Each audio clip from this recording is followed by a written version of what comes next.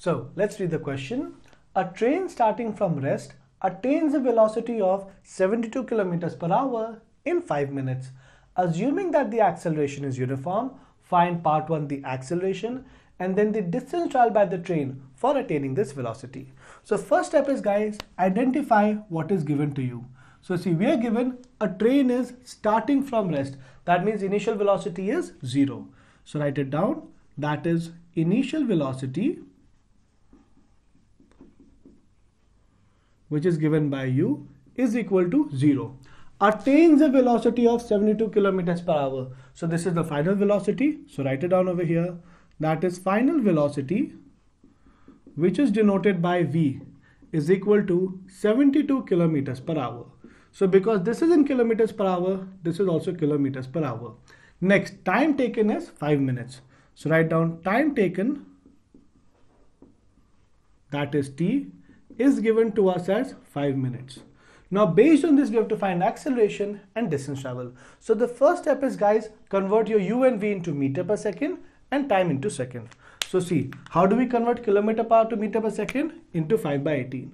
So 0 into 5 by 18, that is 0 meter per second.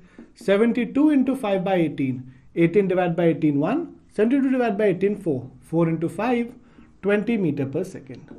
Next, convert time in seconds. So minute to second into 60. That is 300 seconds. So the first step, guys, while solving numericals is always get everything that is in SI units, U and V in meter per second and time in seconds. Now based on this, we can calculate whatever we want. So I'll start with part 1. We have to find the acceleration. So see, what is unknown? Acceleration. What do we have? U, V, T. So U, V, T and A, where do they match? First equation, U, V, T and A. That means you have to use the first equation of motion. So see, V is equal to U plus AT.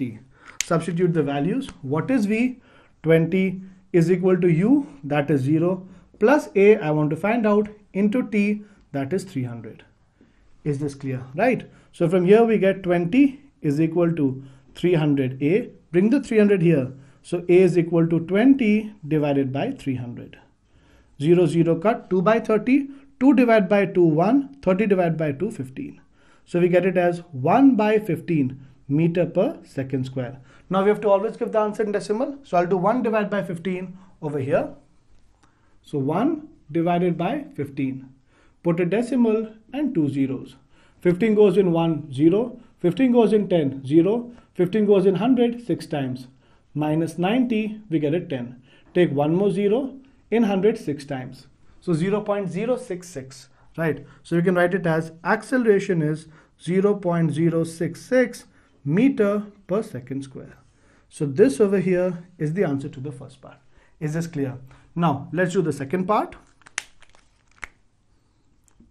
So second part, we want the distance traveled. So because there's one direction motion, distance and displacement is same. So we basically want S.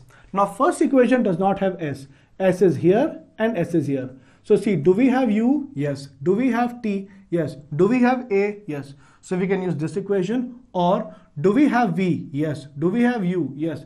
Do we have A? Yes. We can use this. So because we have acceleration value and time value, you can use either equation 2 or equation 3. Completely your choice, right? So let's say I use equation number 2. So I write down over here, S is equal to ut plus half at square. So let's substitute the values. Distance we want to find, u is 0. So u into t, that is 300, plus half into a. Now see guys, for a, don't take this decimal value, take this fractional value. It's easier. 1 by 15 into t square. What is time? 300. So t square means 300 into 300.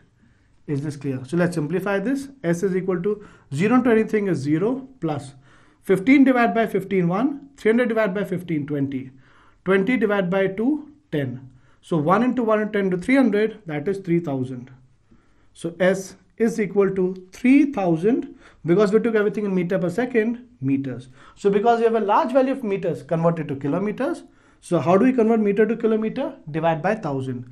That is 3000 divided by 1000. That is 3 kilometers. So the distance traveled by the train is 3 kilometers.